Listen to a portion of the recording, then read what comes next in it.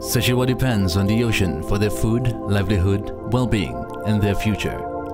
Seafood is a foundation for health and nutrition, but also for job and welfare.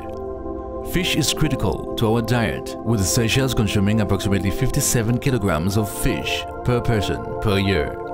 Today, many factors threaten the sustainability of Seychelles fishing, like overexploitation. Fish stock has declined by more than 60% in the last 3 decades, resulting in a loss of income for fishers. Fisheries have to travel further and fish for longer to obtain a good catch.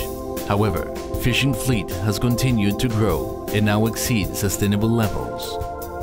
Our local diet have shifted from fish to less healthy sources of protein, which can lead to nutrition and health issues including obesity. Fisheries can be managed to achieve sustainability. Fisheries management plan should involve stakeholders in deciding who can access the fishery, the type of fishing that is allowed, and how much fishing can occur in order to maintain the stocks. Blue Finance supports a transition to sustainable fisheries by financing different activities, promotion in sustainable practices, fisheries management plan, education awareness programs, stock rebuilding, improved value chains, and aquaculture development. Be part of the change.